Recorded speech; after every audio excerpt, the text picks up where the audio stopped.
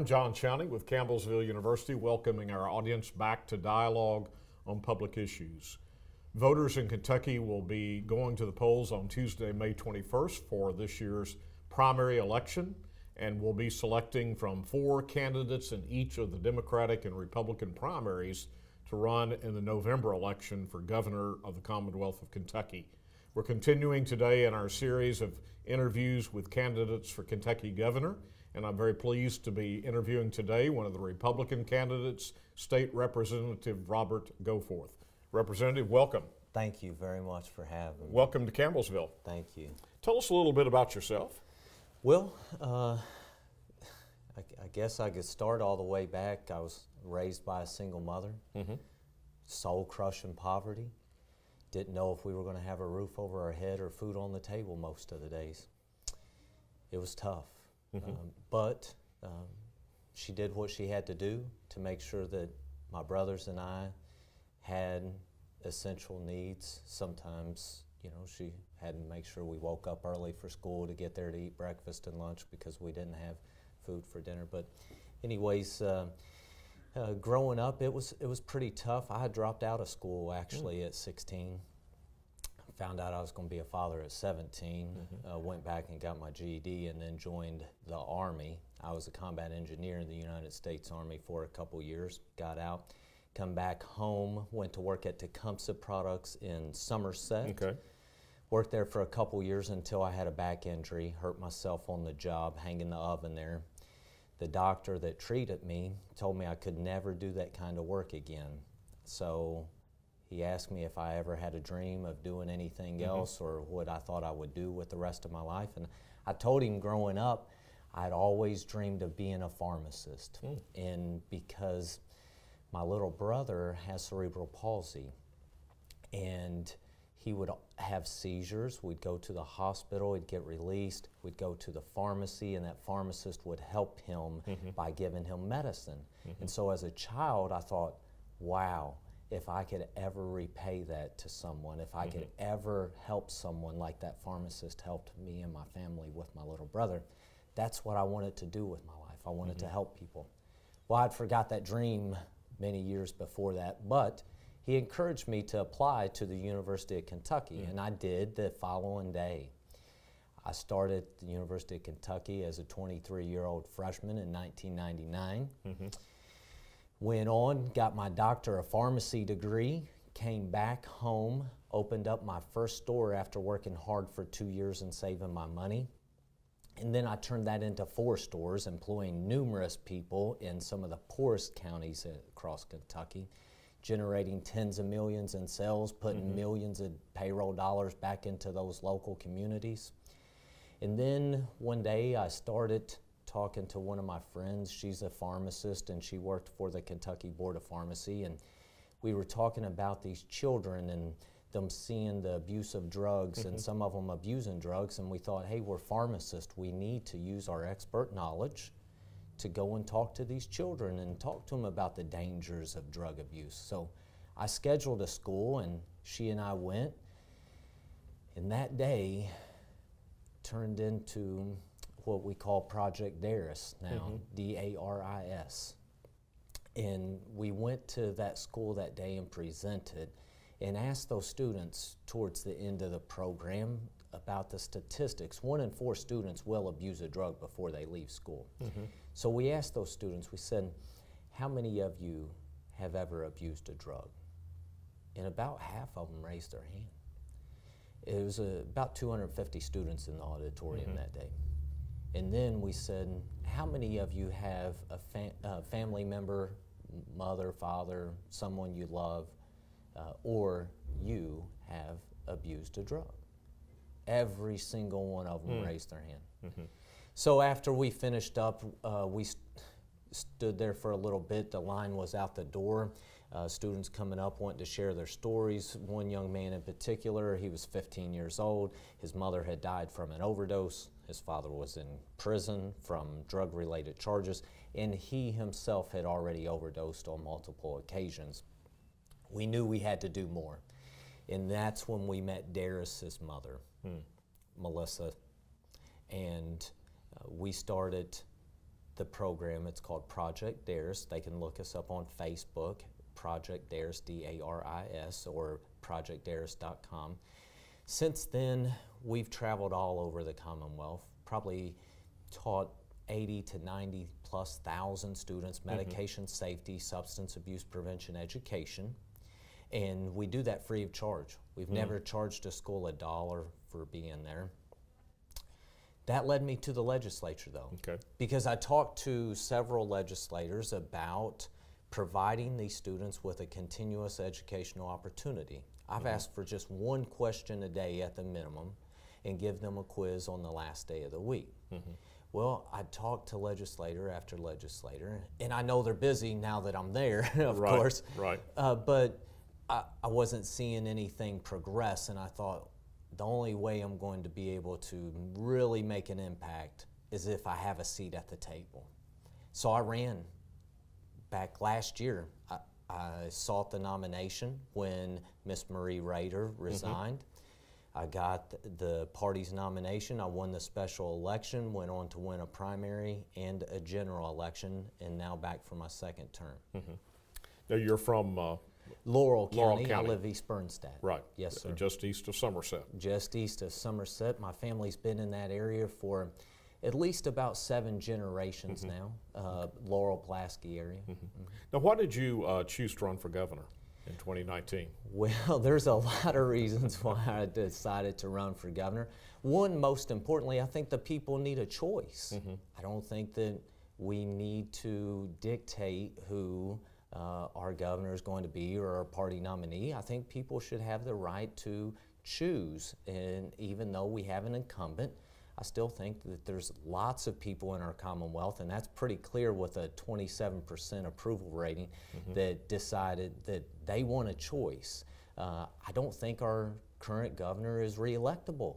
It's statistically impossible at this point. I mean, the approval ratings show that. So I think the people want a choice, and we decided, my running mate and myself, Mike Hogan, he's a 5-time consecutively elected county attorney of Lawrence County, but we felt like the people deserve a choice and want a choice, and that's why we decided to run. Can you raise the money? Can you get the exposure that you need to run against an incumbent governor, one who just had a fundraiser with the vice president and so on? Definitely. So I'll address that in a couple ways. Sure. We already have almost $1 million in our campaign account, and we're raising money every single day. The fundraiser with the vice president, I don't think any amount of headlines or campaign cash is going to help this governor get reelected. I think the people of Kentucky are fed up with the way they've been treated over the past several years, and I think they're ready for a fresh new voice. But that vice president trip here, they didn't raise any money. They spent more than they raised. They comped almost all of the tickets. The numbers that I was given, he raised $50,000. It cost him $125 to put it on. It sounds like they're 75 in the hole on that. So they didn't raise any money. Most of the people that were there got in for free because there wasn't enough people that showed interest to pay to show up. Now I respect our president and I respect our vice president. I respect the job that they're doing. I think they have some bad information. I think that they're not listening to Kentucky voters. I think maybe they heard from some establishment elites or our current governor, since he is friends with the current vice president.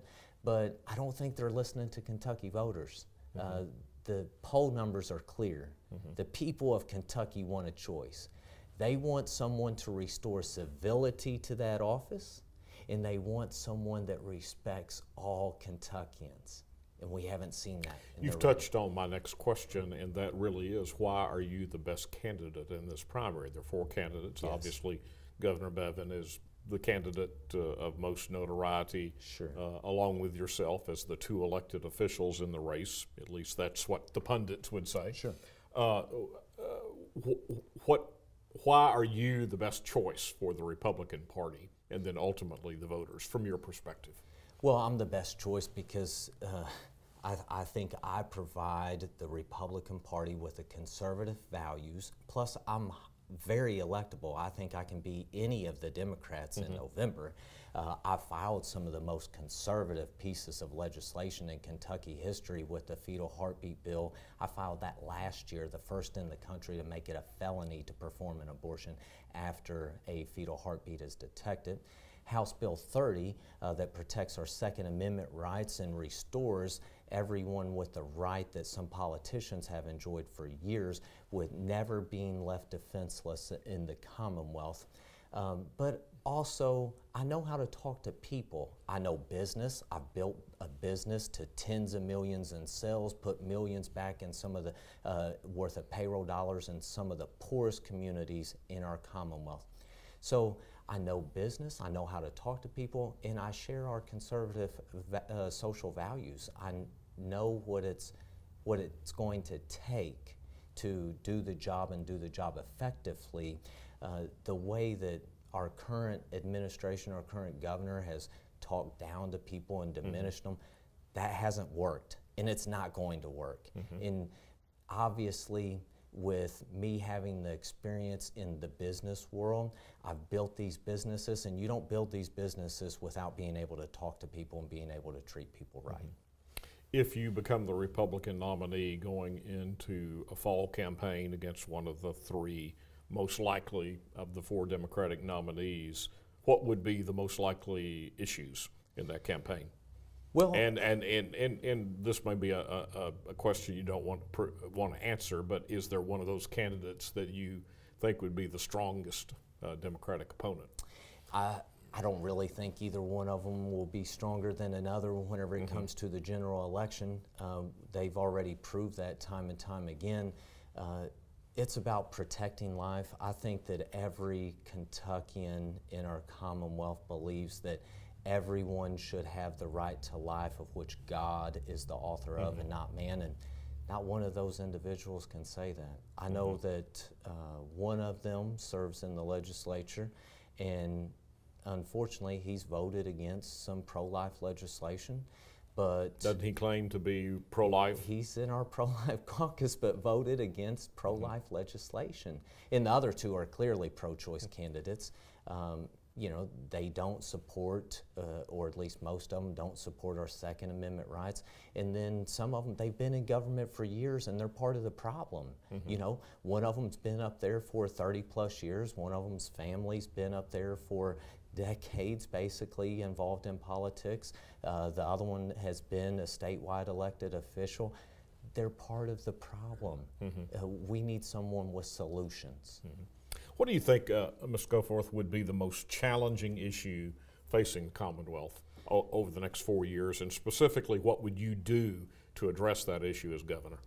I think we have a couple issues that are extremely challenging right now. Of course, our pension system definitely needs reform, but the drug epidemic in our children, as I stated, 1 in 4 are abusing a drug before they ever leave school. It is horrific, the amount of people that are addicted to drugs. We're never going to stop it retrospectively. We have to focus on our children. We have to provide them with an ongoing, continuous educational opportunity so they will make better choices. Every piece of data always has shown that prevention is the key. Every dollar you spend in prevention will save you $7 on the other side. I mean, but more than money, we're talking about lives. We're talking about lives of our children. And it's not going to happen by painting a rock like this current. I mean, that's great, make people feel good. You paint a rock, you hide it in different places throughout the city. But that's not going to stop it. We need to educate them, and we need to educate them properly. And it has to start as soon as we get them. We have them about 180 plus school days a year. Some of these children see it 365. We have to start as soon as we get them. People wasn't sure how it was going to turn out whenever I told them, I want to talk to your kindergarten students. Whenever I started this medication safety program and substance abuse prevention education, we went to a school in Wayne County, over 250 plus kindergarten students. And those teachers and that principal there that day, they said, how are you going to keep their attention? Are you sure they're going to be able to learn anything? Whenever I left there that day, every teacher in there praised us. The principal, everyone, those students could answer every question that I presented them with. I gave them some tough material, and they knew it. They knew it when we left. But we do it age appropriately. We let them have fun while we're going over the material, and that's what they have to have. And so it's more than just an opioid epidemic. Right. It's a drug epidemic of all substances of abuse. We have to fix that first and foremost. And we also have to fix our pension system. We know that KERS, non-hazardous, has some issues deeply right now. They need a cash infusion. The other pension programs, they're actually getting back on track. The numbers are climbing.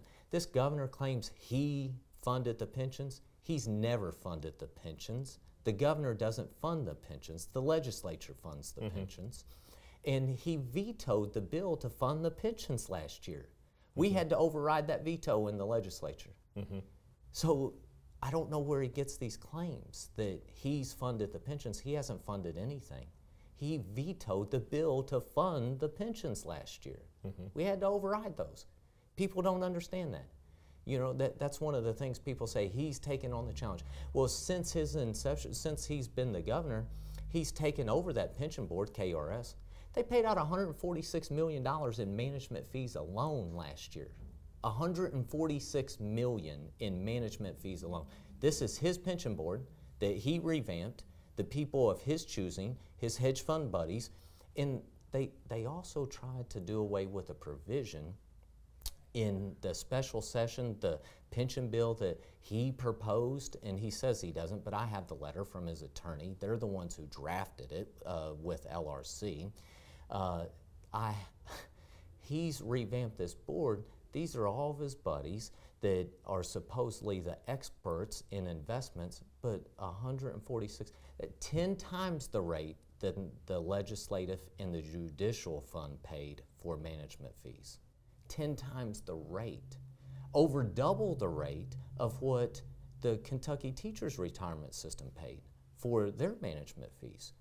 There's a real issue there. They tried to strip a provision that says no elected official or pension board member may profit off of that pension system's investments for a period of 5 years after they're no longer serving in that role. Why would you do that? There's something not right there. So as governor, what would you do differently in terms of the KERS system, which is the worst case scenario, but the pension issues in general? That's the one that nobody's talking about right now. The one that's getting most of the attention, of course, is the teacher system because of the vocal support from the KEA. Well, we have to figure out, why are we paying 10 times the rate that the legislative and the judicial funds are paying for their management fees? That's ridiculous. That's Would you restructure that board? Well, is that one of the solutions that you would put on the table? We definitely need to restructure that board, figure out what's going on with those investments. Why are those management fees so excessively high? The rate, I'm not even talking about the numbers here. I'm talking about, why is the rate double than what the teachers have paid for their management fees, percentage-wise? Why is it 10 times the rate that the legislative and the judicial funds are paying? I opted out of the legislative pension. I don't even accept health care benefits. I've never taken $1 of my legislative pay. I've donated it all back to charities in my district.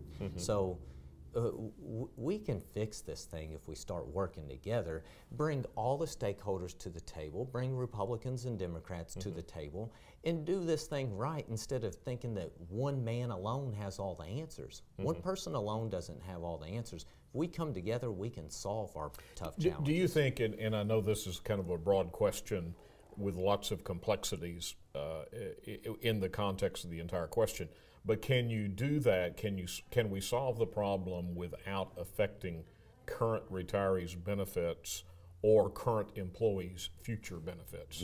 Yeah.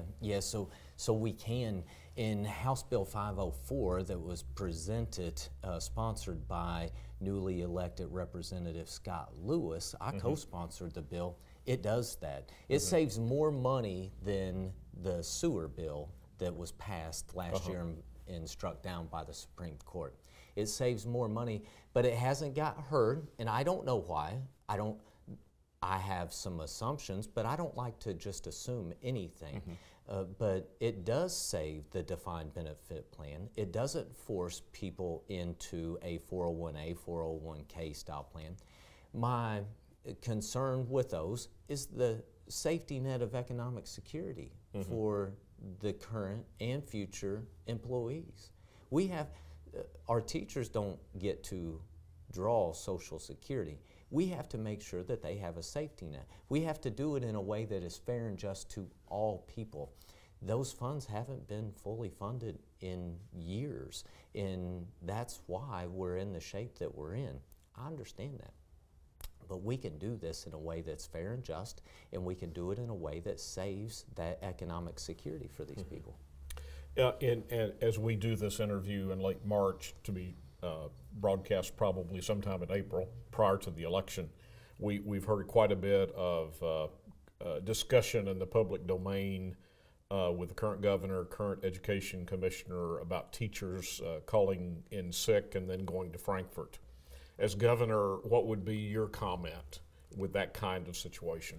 Well, I've talked to all of those teachers, and I think their voices need to be heard. I've talked to them, and I said, send 2 representatives from each school. You never have to call out class. There's 1,250 plus public schools in the Commonwealth. We'd have over 2,000 people there. I mean, you can show a presence if you want to send 2 representatives from each school. You don't have to shut down the school districts. I understand them wanting their voices being heard. They're scared to death. They've had someone that is maligned them and diminished them and threatened them, and threatened to take their economic security away from them, and they just want to make sure that their voices are heard, and I understand that their voices can be heard. I've talked to them on several occasions, many teachers, and I've told them, get together, send 2 representatives from each school. Your voices will clearly be heard if you want your voices heard in Frankfurt. And they need to be heard. They need to be heard, because what I've learned in my short time in Frankfurt is the people that show up, the people that make sure that their voice is heard, that's who they listen to. Sure. How would you address, Representative, the continuing budget revenue challenges facing the Commonwealth? Well, first of all, we give away more than what we take in. I mean, there's the first thing. Yeah. And people say, well, those are breaks to bring in jobs. Not all of them are breaks to bring in jobs. I mean, we're giving away a ton of money, and when I say a ton, literally a ton. I don't know how much over $10 billion weighs, but I'd say it's probably over a ton. And we're giving away almost just as much or as much as what we bring in. And there's about 600 plus exemptions, and we need to look at every single one of those exemptions and see, how does that actually impact the Commonwealth of us not collecting that money? Look at all the border counties. 50% of our population does live in a border county. So it'd be very easy for them if we start collecting those exemptions for some services or for some different things that they may be able to just go right across the state line and utilize that service. We need to see how it will impact Kentucky. And I would say that we have a great chance of impacting Kentucky in a positive way if we'll go through every single one of those 600 plus exemptions and start looking at that and see what we need to collect, what we need to start sunsetting, and there's our revenue stream. We don't have to raise revenue on the backs of hardworking Kentuckians when we're giving away as much as we bring in already. So basically, what I understand, you're advocating tax reform in the context of going through the current system. Yes. And examining the tax deductions, tax credits. Yes. That are given to various interests. Yeah, various interests. They're not all employers. They're not, there's some large ones, pharmacy, residential utilities, food. We don't have to collect those. We don't have to collect those, but there's over 600 that we need to look at that we possibly do need to be collecting that are not bringing a positive economic impact to Kentucky. We have major infrastructure needs, and I have to lobby for a couple of projects here. Sure. I don't get paid to do this, but we've been working on the Heartland Parkway to connect the Louis Nunn Parkway and the Bluegrass Parkway along 55 corridor, also 210 connecting Campbellsville into I-65, just a couple of projects in this area. What would you do to enhance funding for projects in general? Well, let's go back to those exemptions. There's a ton of money left on the table, and you have, I just have to say, you have one of the most powerful legislators in Frankfort right here in Taylor County right now with Bam Carney. He's the majority floor leader. So, I mean, if anybody can get it done for this area, it would definitely be Bam Carney. We remind him every day. Yeah, yeah. I'll remind him too whenever I talk to him. I'll call him. Rural economic development is also very important. You're from Laurel County, not unlike Taylor County. As governor, what would you help do to promote rural economic development? We've been left behind, and I've said it time and time again. You know, these work-ready communities, and I believe Taylor County is a work-ready community, but some of our areas in eastern Kentucky, we don't meet the checklist. We don't meet the checklist for work-ready, and so the Cabinet for Economic Development is not recruiting people to our area. But we have great people, we have a great workforce, we just happen to, we can't meet all the checklists. Why do we have to have a certain percentage of college graduates to bring in a factory there? We have hardworking individuals that are ready to go to work, that have to leave their counties on a regular basis, and we need to bring those jobs there. One of them that was supposed to come in, Interblue, supposed to come into Pikeville. They make the big press announcement. They finally get there, they're looking at the site, they tell everybody, they get their hopes up, and then they say, the soil doesn't meet our standards. We cannot build on this location. We have an 18-acre industrial park in Jackson County, a 200,000 square foot slab ready to go. The best technology in the Commonwealth. We have some of the greatest people ready to go to work, but we don't meet the checklist. But we could fulfill the needs of places like Interblue every single day. And we need them to start looking at places in eastern Kentucky because we have some of the best people in the Commonwealth and some of the best people in the country. And we are tired of being left behind. We are out of time, sir. I apologize for running out of time. Let me wish you Godspeed. Thank you. Out on the campaign trail. This is State Representative Robert Goforth, Republican candidate for state representative in the May 21st primary. And we appreciate our audience for being with us once again, and encourage you to watch our series of interviews with all the candidates for Kentucky Attorney General and Kentucky Governor, and vote your conscience in the May 21st primary. Thank you.